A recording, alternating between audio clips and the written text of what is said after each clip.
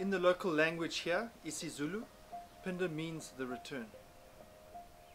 Over the last 3 decades, Phinda Private Game Reserve has rightfully returned all the existing wildlife that used to occur here. The Phinda Pangolin reintroduction program is so special because they used to occur here in this province, KwaZulu-Natal. It's the first time that pangolins have been reintroduced into a population or an area where they went extinct anywhere in South Africa, Africa and globally. Just to bring some idea of how affected pangolins are, we had 43 pangolins through the hospital last year. We've had 13 through the hospital this year.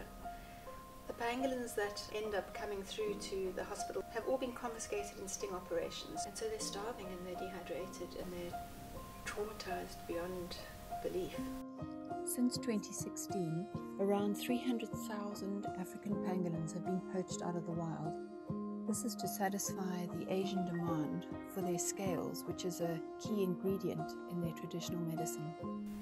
Making pangolin hands down the most trafficked mammal on earth. Before 2007 I didn't know what a pangolin was either, and now I have worked with literally hundreds of them. We founded the African Pangolin Working Group in 2011, and part of my work is sponsored by the Humane Society International Africa. We treat all the pangolins at the Johannesburg Wildlife Veterinary Hospital. It's 3 organisations that are collaborating with Phinda on this reintroduction of Temminck's ground pangolin back into KwaZulu-Natal. Just through circumstance, Simon and I got into contact with one another, and we decided to try and release pangolin here back onto Phinda.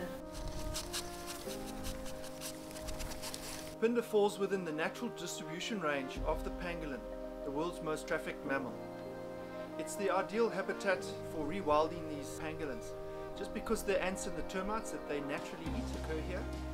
We have very good monitoring and security, and our guides are some of the most sensitive in the industry, and we've put in very strict and stringent guiding, viewing protocols and monitoring protocols. So we will enable these traumatized animals a safe area for recovery and obviously start a viable breeding population.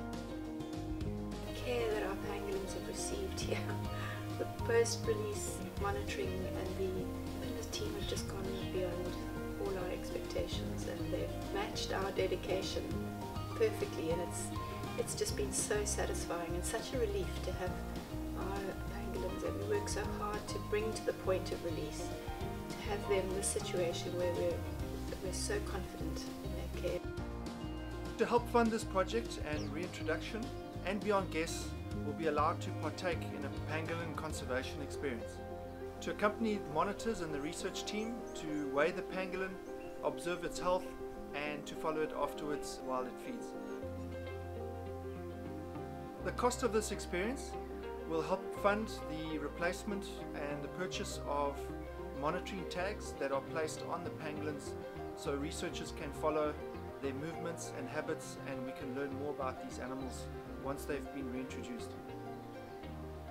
It's just been the most incredible project to be part of.